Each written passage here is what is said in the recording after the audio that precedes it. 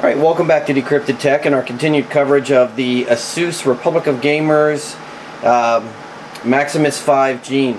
This motherboard we've taken a look at, it's their Micro ATX motherboard that's in the Republic of Gamers lineup. It's sort of the gateway or entry point into the Republic of Gamers. Now we're going to take a look at the Uefi Bios that's underneath it.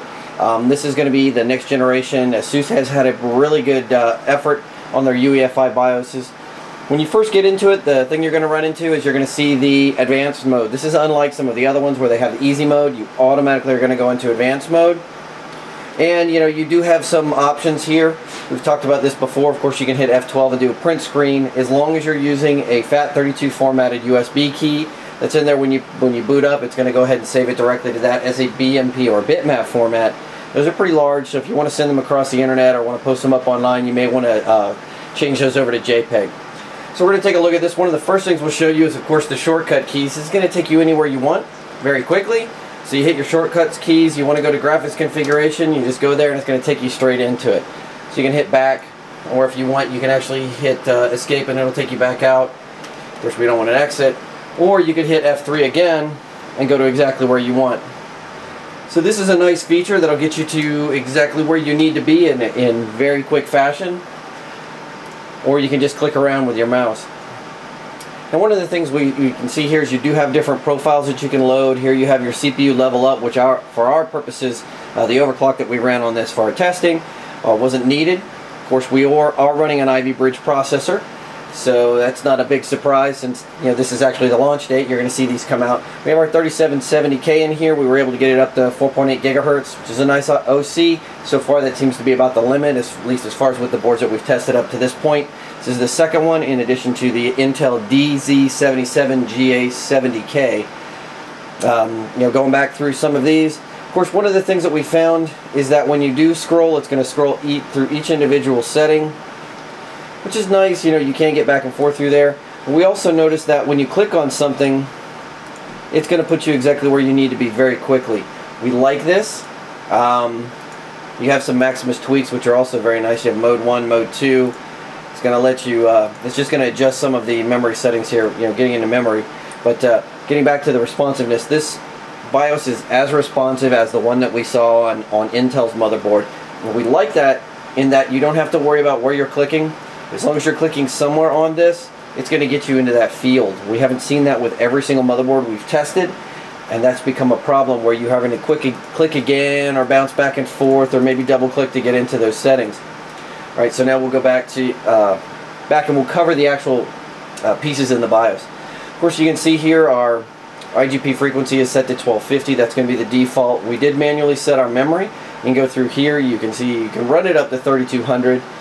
This is going to be with some of that trace tuning that we talked about and that new T-trace tuning that they're working on, that's going to allow you to have even higher frequencies of memory that are going to run off of these systems. But for right now, for our purposes, of course, we set it to 1600. You can change your bus speed to RAM ratio. So here your bus is going to be 100, and your memory speed is going to be 1333, or you can set up your, set it to auto, which is going to allow you to change things in here. So like if we take that, then you can see our different multipliers here and where it's going to put us individually. Or if we set it to 1 to 100, you see that's going to get us just those 100 megahertz options.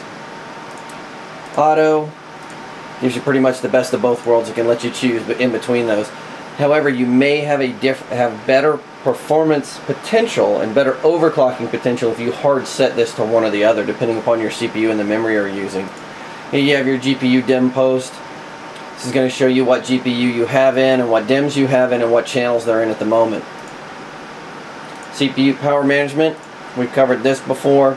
It's going to be pretty much the same type of stuff that you see on other boards. It's just going to be in the Asus's ROG setup. Digi power control here. You're going to have your load line calibration. You have different load line calibrations, one's for CPU, one for the IGP. And you also have down here, you have ones for DRAM. You have your switching frequencies, your full phase control. You have a lot of options in here that are just going to give you better possibilities for overclocking your CPU. Some of these are going to require that you really push forward on your cooling. The Ivy Bridge processor does get hot. It's going to get hot pretty quickly. Yes, it has a higher TJ Max than what you're used to under Sandy Bridge, You can go all the way up to 105 C, but you're going to hit that pretty quick, and at 105 C, you're done. It's going to shut down, and you also risk damaging the processor because it is on that much smaller process. Right, going through here, you can see your different voltage options here, and it's going to either be yellow for a warning, pink for you're getting kind of high, or red for we don't recommend it. And as usual, you are able to manually enter things. You're not going to have an option to get a drop-down menu, which is nice. And of course you can run these in either manual or offset mode, which is pretty typical and common amongst the different boards that are out there. So that covers everything in the Extreme Tweaker. We're going to now look at main. This is going to be your main information, your BIOS version, your build version, exactly what date it was built on, EC versions, your South Bridge stepping. These are all going to be listed here, which is nice, so you can get to see this information at a glance. You can see that, of course, we have our i7-3770K and what its initial speed is, as well as the memory we've got in there and the memory frequency it's running at. You have your options for security, which we have neither one of those set up. And then we'll move on to Advanced. Under Advanced, you have some of the same settings that you saw under the Extreme Tweaker. They just happen to be linked. Here you see the Adaptive Thermal Monitor, which is going to allow you to adjust the voltages as well as power that's going back and forth to make sure that you stay inside that TJ Max and you don't damage the processor. Hyper-threading, which is running multiple threads per core, up to 2 threads per core right now. Your active processor cores, you could shut this all the way down to 1 if you wanted to, or run 3. A CPU ID limit, maximum, you can limit that here for boot, so it's not going to go over that. Execute, disable virtualization technology, which unless you're going to run something like VMware or VirtualBox, there's no need to have that turned on. Then you have your power management, which again we saw when we were over here in the Extreme Tweaker, back up towards the top. So let's see, CPU power management, it's going to be the same page. So that covers that, and we're going to now move on to our monitoring. In here, you have your basic monitoring, your voltage, you're going to have your temperature, CPU and motherboard, fan speed monitor, it's going to show you the fans there, and you also have your fan speed control. This is going to be your Q fan. These are nice in that they allow you to adjust your fan, but not just under the standard profiles. You have multiple profiles, including a manual profile. This is Asus's Q fan controls.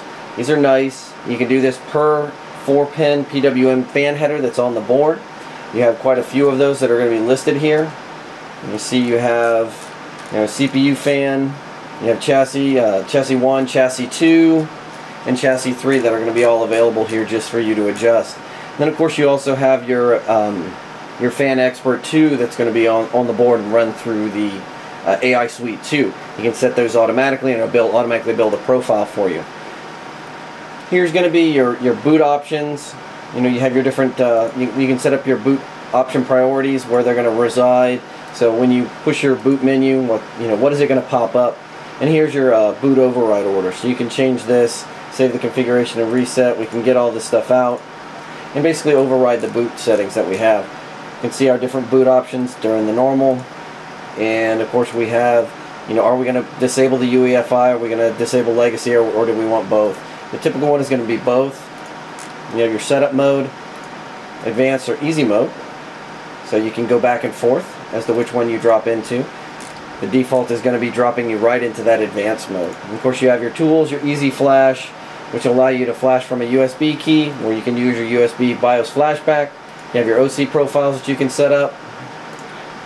Your SPD information, which is going to show you the type of memory that's in here and what its SPD information is. Here's your JDEC spec. This is something that we talked about when we were talking about the actual chipset when we first discussed this board. The JDEC configuration is going to be what the standard is. If it's DDR3 and it's set for 1333, this is going to be the configuration. This is the voltage it needs to run at, and these are the timings it needs to run at. What you're going to see is that most of your 1600 megahertz memory is going to run under an XMP, or extended memory profile. Here's that setting. 1.65, 1600, and then of course you have your different memory timings. Later on this year, we're going to see memory that's going to come out where 1600 megahertz is going to be the JDEC spec.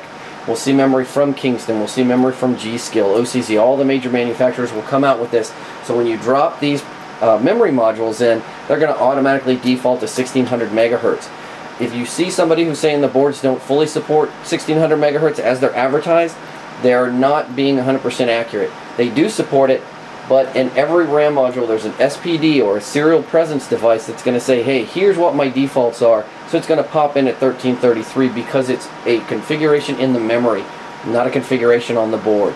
These boards do support 1600 by default, however there's no memory that supports that as a default profile. Alright, so that covers pretty much everything that we've got here in the BIOS. And we're going to go ahead and continue on. We'll show you exactly how this board performs, and we hope to have quite a bit more from Asus in the lab here soon. So thank you for watching. As always, if you like this video, go ahead and click on the like button. Be sure to share it with your friends, and if you want to, please subscribe to our channel so that you can stay up to date with the news and reviews we have for you.